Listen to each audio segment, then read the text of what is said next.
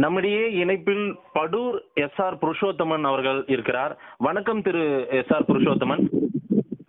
வணக்கங்க, சொல்லுங்க. சமூக வலைதளங்கள்ல உங்களுடைய நிறைய நீங்க நிவாரண உதவிகள் ஒரு சில நரிக்குறவு மக்களுக்கெல்லாம் கொடுக்கறத நாங்க பார்த்தோம். அதுல இருந்தா உங்களுடைய தொலைபேசி எண்ணையே நான் எடுத்தேன். உங்ககிட்ட முதல் முறையா பேசுறோம். வாழ்த்துக்கள். நீங்க அதுல பார்த்த நான் பாஜக நிர்வாகியா கூட நீங்க இருந்துட்டு இருக்கீங்க போல, பாஜகவுல இருக்கீங்க போல நீங்க உறுப்பினரா, பிளஸ் அங்க என்ன பொறுப்புல இருக்கீங்கன்னு நீங்க சொன்னதான் தெரிய வரும். ஆனா ஒரு கடந்த 10 நாட்களாகவே நிறைய நலத்திட்ட உதவிகள் அங்க செஞ்சுட்டு இருக்கீங்க. நரிக்குறவு மக்களுக்கெல்லாம் கொடுக்கறத வீடியோ காட்சிகளா எடுத்து போட்டிருந்தீங்க, பிக்சர்ஸா நிறைய பார்த்திருந்தேன். முதல்ல நீங்க யார், படூர் SR.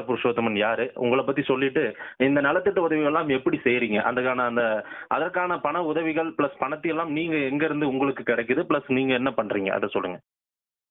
வணக்கங்க, என் பேர் வந்து SR. நான் காஞ்சிபுரம் தெற்கு மாவட்ட செயலாளர். இப்பொழுது செங்கல்பட்டு மாவட்டமாக பாஜகவில் பிரிக்கப்பட்டிருக்கு. இப்பொழுது செங்கல்பட்டு மாவட்டம் பண்ணும்போது புதிய நிர்வாகிகள் இதுக்கப்புறம் தான் வருவாங்க. காஞ்சிபுரம் மாவட்டத்துடைய செயலாளர். வயதில் வந்து பார்த்தீங்கன்னா இளம் வயதிலே எனக்கு மாவட்ட செயலாளர் பதவி வந்து கட்சி எனக்கு கொடுத்தாங்க. நான் சிறப்பாக செயல்பாடு கட்சியோட வேலைகள் வந்து என்ன, கட்சிகளோட மேல்மட்டத்தில் வந்த திட்டங்கள் எதுவாக இருந்தாலும் மக்கள்கிட்ட கொண்டு போகிறது என்னோட வழக்கம். பார்த்தீங்கன்னா நீங்க சொன்ன மாதிரி நரிக்குறவர் மக்களுக்கும் பழங்குடியினர் பகுதிக்கெல்லாம் நாங்கள் போயிட்டு உதவி செய்கிறோம். ஏன்னா பார்த்தீங்கன்னா அவங்க மக்கள் தொடர்புல கொஞ்சம் விலகி இருக்காங்க. இந்த நேரத்தில் வந்து அவங்க அதிகமாக பாதிக்கப்படுவாங்கன்னு சொல்லிட்டு நாங்கள் தேடி போயிட்டு நிறைய உதவிகள் செய்கிறோம். அடுத்து நீங்க இன்னொரு கேள்வி கேட்டீங்க, பொருளாதார ரீதியா எப்படி. பொருளாதார ரீதியா கட்சி நிர்வாகிகள் எல்லாரும், உங்க தலைவர் ஏற்கனவே சொல்லியிருக்காரு. இப்ப புதிய தலைவர் பாஜகவின் தமிழக தலைவர் திரு முருகன் அவரும் வந்து எல்லாரும் மக்களுக்கு போய் பணியை செய்யுங்க, நிறைய விஷயங்கள் அவங்களுக்கு உதவி செய்யுங்கன்னு கோரிக்கை எடுத்திருக்காரு. அதையும் நீங்க முன்னிறுத்தி அதுல பதிவு பண்றீங்க, நான் பார்த்தேன். பட் நீங்க தானா முன் வந்து சிலதெல்லாம் செஞ்சுட்டு இருக்கீங்க. இதற்கு அந்த பொருளாதார ரீதியா கட்சி செய்தா இல்ல நீங்களே செஞ்சுட்டு இருக்கீங்களா? இல்ல, நாங்களே செய்யறோம். எங்க கட்சி வந்து ஊக்குவிக்குது, எங்களை செய்யற அளவுக்கு ஊக்குவிக்கிறாங்க. தொடர்ந்து செய்யுங்க, எங்களை நல்ல என்கரேஜ் பண்றாங்க. எங்களுக்கு கட்சி தலைமை வந்து நாங்க செய்யற விஷயங்கள், கட்சி தலைமை வந்து மற்ற கட்சி மாதிரி தான் இல்ல. பாஜக வந்து ஏதோ ஒரு ஒன்றியத்துல என்ன வேலை செஞ்சாலும் மேல்மட்டத்துல இருந்து பாராட்டுகள் வரும். நல்லா செஞ்சீங்க அப்படின்னு சொல்லிட்டு பாராட்டுகள் வரும். நாங்க வந்து பண்ற ஒர்க்கை வந்து நாங்க தினமும் பதிவிட்டே இருக்கோம். கட்சி தலைமை பாக்குறாங்க. அதனால வந்து நாங்க வந்து தொடர்ந்து செய்யறது எங்களுக்கும் வந்து ஊக்கமா இருக்கு. ஊக்குவிக்கிறாங்க, மாநில தலைமை எங்களை ஊக்குவிக்கிறாங்க. நாங்க வந்து இங்க வந்து எல்லாரும் சேர்ந்துதான், நாங்க கட்சி தலைமையெல்லாம் வந்து நிதி எதிர்பார்க்கல, நாங்களே செய்யறோம். எங்ககிட்ட போதுமான அளவுக்கு இருக்குது, நாங்க நிர்வாகிகள் சேர்ந்து செய்யறோம். வரைக்கும் இந்த 14 நாள் லாக்டவுன்ல கிட்டத்தட்ட 7 நாட்களுக்கு 8 நாட்களுக்கு மேல நீங்க தொடர்ந்து கொடுத்துட்டே இருக்கீங்க தினந்தோறும் அந்த மக்களை. 10 நாட்களா பண்ணிருக்கோம். அதே மாதிரி அந்த பகுதியிலேயே இருக்கிற ஒரு சில நபர்கள்லாம் போயிட்டு இது மாதிரி இவங்க கஷ்டப்படுறாங்க, இவங்களுக்கு ஏதாவது செய்யுங்கன்னு அங்க இருந்து மத்தவங்களையும் அவங்களுக்கு தயார் பண்ணி கொடுக்குறோம் செய்ய சொல்லி. சரி, எப்படி அப்ரோச் பண்றாங்க அந்த நரிக்குறவர் மக்கள்? நீங்க போயிட்டு என்னென்ன வகைகளான பொருட்கள் எல்லாம் அத்தியாவசிய பொருட்கள் கொடுக்குறீங்க? அவங்களுடைய அந்த வாய்ஸ், இந்த கொரோனா அந்த விழிப்புணர்வு அவங்களுக்கு தெரியுதுங்களா? நீங்க பேசும்போது அவங்களுக்கு தெரியுதா, புரியுதா? அவங்க சேஃப்டி ப்ரிகாஷன்ஸோட இருக்காங்களா மக்கள்? இருக்காங்க, புரியுது. எல்லாருக்குமே இப்போ வந்து எல்லா விஷயமும் புரிய ஆரம்பிச்சிருச்சு. சமூக இடைவெளி மட்டும்தான் இதுல இருந்து காத்துக்க முடியும்ன்றதுல தெளிவா இருக்காங்க. அவங்களுக்கு புரியுது. சாதாரணமா வந்து நம்ம சொல்லவே தேவையில்ல, அவங்களே வந்து வரிசையில வந்து சில நேரம் வந்து அவங்களே சொல்றாங்க தள்ளி நில்லுங்க, ஒரு 3 அடி தள்ளி நின்று தான் வரிசையில வராங்க, வாங்கிக்கிறாங்க. எந்த பகுதி அந்த நரிக்குறவர் மக்கள்? எத்தனை வீடுகள், எவ்வளவு மக்கள் இருக்காங்க? ஈசிஆர்ல இருக்கு, ஒரு சில பகுதி இருக்கு. ஈசிஆர்ல ஒரு சில பகுதியில இருக்காங்க. ஓஎம்ஆர் பகுதியிலும் இருக்காங்க. ஓஎம்ஆர் பகுதியில அந்த அளவுக்கு இல்ல. அதே மாதிரி ஓஎம்ஆர் பகுதியில பாத்தீங்கன்னா பழங்குடியினர் குடியிருப்பு இருளர் காலனி எல்லாம் இருக்கு. அங்கெல்லாம் நம்ம தேடி போயிட்டு செய்யறோம்.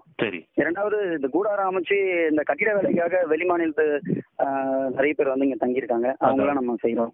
அந்த மைக்ரன்ஸ் ஒர்க்கருக்கும் நீங்க பண்ணிட்டு இருக்கீங்க போயிட்டு? ஆமா, கூடுமான வரைக்கும் அரிசி கொடுக்குறோம், அப்புறம் மாவு பாக்கெட் கொடுக்குறோம், அப்புறம் வந்து கடையில வந்து பிரெட், இங்க வந்து மேகி பாக்கெட் கொடுக்குறோம்.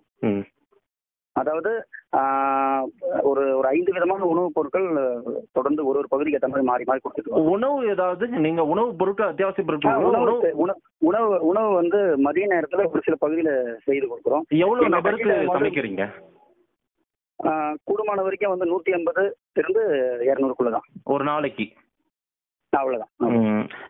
அங்க அந்த மக்களுடைய இது எப்படி இருக்குது ரியாக்ஷன்ஸ்? நீங்க போய் உதவி செய்யும் போது தேடி அதை மனமும் வந்து எல்லாருக்கும் பிரிச்சு எடுத்துக்கிறாங்களா? அந்த மாதிரி காட்சிகள் நான் சில வீடியோ பார்க்கும்போது எல்லாரும் கூட்டமா வர்ற மாதிரி தெரியுது. அதெல்லாம் நாங்க பார்த்தோம் வீடியோஸ்ல. இல்ல பிரிச்சு அதெல்லாம் ஒன்றும் ப்ராப்ளம் இல்லைங்க. அதெல்லாம் ஒன்றும் ப்ராப்ளம் இல்லை. அதெல்லாம் அதாவது நாங்க உரிமையா தான் செய்யறோம்.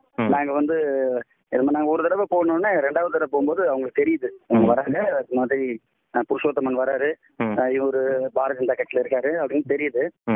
ரெண்டாவது ஒரு முக்கியமான விஷயம் என்னன்னா, இது உதவியாதான் நம்ம செய்யறது இல்லை, இது எங்க கடமையா தான் நாங்க செய்யறோம். இது ஒரு சூழ்நிலை.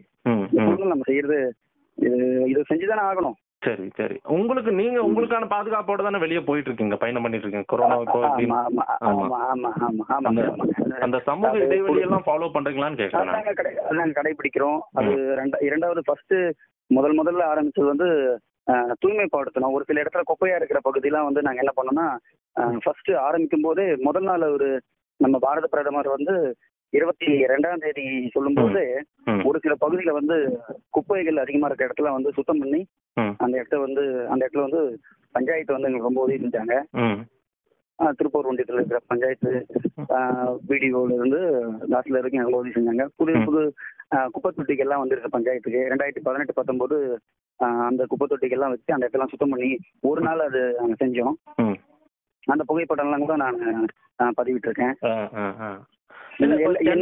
முக்கியமான சில பகுதி அந்த கண்ணகி நகர் போன்ற பகுதிகள்ல இன்னும் எந்த அத்தியாவசிய பொருளும் கிடைக்கல. பெரிய அளவுக்கு இந்த மாஸ்க் எல்லாம் போடாம ரொம்ப சாதாரணமா சுத்துறாங்களே அந்த மக்கள். அந்த பகுதிக்கு போனீங்களா? சரி. இப்போ நீங்க சொல்ற கண்ணகி நகர், ஏழ்முக நகர் இதெல்லாம் பாத்தீங்கன்னா பாப்புலேஷன் அதிகமா இருக்கிற ஒரு பகுதியா மாறிடுச்சு. சரி. 2வது 15 அடி ரோடு, 20 அடி ரோடு, குடியிருப்பு பாத்தீங்கன்னா 6500ல இருந்து 7500 குடியிருப்பு வரைக்கும் இருக்கு. ஒரு வீட்டுல இருந்து ஒருத்தர் வெளியே வந்தா கூட அது தெருவுல இருந்து பார்க்கும்போது 200-300 பேர் வெளியே நடமாடுற மாதிரி தெரியும். சரி. அது நான் பாக்குறது வந்து சதவீதம் பார்க்கும்போது கம்மி தான். 2% மக்கள் தான் வெளியே வராங்க. ஆனா மக்கள் எண்ணிக்கைன்னு பார்க்கும்போது அங்க அதிகமா தெரியும். உங்களோட பார்வை வந்து நீங்க அதிகமா நடமாடுறது அப்படிதான் நீங்க பாக்குறீங்கன்னு நினைக்கிறேன். இல்ல, நமக்கு அது செய்தி வழியா நாம பார்க்கும் போதும் பத்திரிகை செய்தி வழியா படிக்கும் போதும் அது தெரியுது. ஏன்னா அந்த பகுதிகள் எல்லாம் நீங்க பயணிச்சுட்டு இருக்கீங்க அப்படின்றதுனால நான் கேட்கறேன். நீங்க அங்க போயிருக்கீங்களா அந்த பகுதியில்? அதனால கேட்கறது நான். இல்ல, அங்க இருக்கிற நிர்வாகிகள் பாக்குறாங்க, எல்லாருமே செய்யறாங்க. இப்ப தொடர்ந்து இந்த மாதிரி போயிட்டு பண்ணிட்டு இருக்கீங்களா? இதன் மூலம் பொருளாதார ரீதியான செலவுகள் எவ்வளவு இந்த 7-8 நாட்கள்ல உங்களுக்கு ஆயிருக்குன்னு நான் கேட்குவேன். அது மக்களுக்கு தெரிஞ்சிருக்காங்க. ஏன்னா இவ்வளவு செலவு பண்ணி நீங்க அங்க போய் பணி செஞ்சுட்டு இருக்கீங்க, ஒரு சேவை செஞ்சுட்டு இருக்கீங்க, ஒரு உதவி செஞ்சுட்டு. நிறைய கட்சி நிர்வாகிகள் எல்லாரும் கலந்துதான் செய்யறோம். இருக்கும், நிறைய பேர் செய்யறாங்க. ஒரு நிர்வாகிகள் எல்லாரும் சேர்ந்து பண்றோம். கணக்கு பாக்குறது இல்ல, இருந்தாலும் குறைந்தபட்சம் 2 லட்சம் ரூபாய்க்கு மேல தாண்டிருக்கோம். சரி. புருஷோத்தமன், இது வந்து தலைமையின் சார்பில் அறிவுறுத்தி நீங்க பண்ணிட்டு இருக்கீங்க, அப்படி எடுத்துக்க முடியுமா? தலைமை இப்போ தற்போது இருக்கிற மாநில தலைவர் எல்முருகன் அவர்கள் வந்து எங்களை ஊக்குவிக்கிறாரு. சரி. எங்களுக்கு வந்து செய்யணும்னு சொல்லியிருக்காரு. 2வது நாங்க செய்யற விஷயத்தாங்க எங்க தலைமையில இருந்து நல்ல பாராட்டு கிடைக்குது. கட்சி மாநில நிர்வாகிகள் அப்போ போயிட்டு அங்க பண்ணிட்டு இருக்கீங்களா இந்த சேவைகள் கூட நீங்க? இல்ல, கட்சி அடையாளம் நாங்க அந்த இடத்துல போயிட்டு நாங்க கொடி அடையாளம் காட்டுறது இல்ல. சரி.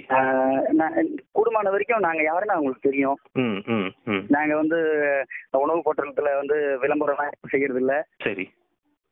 அது மாதிரி எந்த ஒரு விஷயமும் செய்யறது இல்ல. ஆனா எங்களுக்கு தெரியும், இப்ப நாங்க யாருன்றது உங்களுக்கு தெரியும். பாரதிய கட்சி சார்பில் செய்யறாங்கன்றது தெரியும். கட்சி அந்த இடத்துல வந்து கொடுக்கும்போது நாங்க வந்து எந்த ஒரு கட்சி விளம்பரம் எல்லாம் பண்றது இல்ல. சரி. எங்களுக்கு தெரியும். கூடுமான வரைக்கும் நாங்க 21க்கு பிறகு, அதாவது 21 நாட்களுக்கு பிறகு 14ஆம் தேதிக்கு பிறகும் ஏதேனும் இன்க்ரீஸ் பண்றதுக்கு, எக்ஸ்டெண்ட் பண்றதுக்கு கூட வாய்ப்புகள் இருக்குன்ற மாதிரி கூட சொல்லிட்டு இருக்காங்க. அரசின் நடவடிக்கைகள், உங்க பாரதிய ஜனதா கட்சியினுடைய இந்திய அரசின் நடவடிக்கைகள், மத்திய அரசின் நடவடிக்கைகள் எப்படி இருக்குது திரு புருஷோத்தமன்? சர்வீஸ் ரிலேட்டடா கேள்விங்க, நான் பதில் சொல்லிடுறேன். இது வந்து அரசாங்கம் எடுக்கிற முடிவு.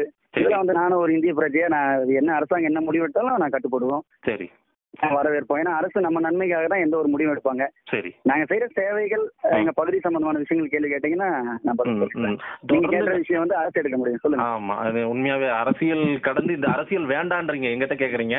நீங்க சொல்றது எனக்கு நல்லாவே புரியுது. இதுல அரசியல் வேண்டாங்க, அரசியல் வேண்டாம், நாங்க வந்து சமூக ஒரு உதவியோட நாங்க போய் அதை செஞ்சுட்டு இருக்கோம். அதன்படியான கேள்விகளை கேளுன்றீங்க.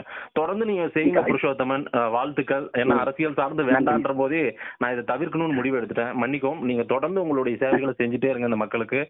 நிச்சயமா நம்ம இதுல இருந்து மீண்டு வரணும். கொரோனாவில இருந்து நம்ம மீண்டு வருவோம். அந்த நம்பிக்கை உங்கள் போன்றவர்கள், புருஷோத்தமன் போன்றவர்கள், புருஷோத்தமன் உள்ளிட்ட உங்க கட்சியின் நிர்வாகிகள் எல்லாருமே நீங்க செஞ்சுட்டு இருக்கிற சேவையின் மூலமா மக்களும் மீண்டு இதுல இருந்து நாங்க வந்து பழைய ஃபார்முக்கு நம்ம எல்லாரும் வரப்போறோம். அந்த நம்பிக்கை இருக்கு புருஷோத்தமன்.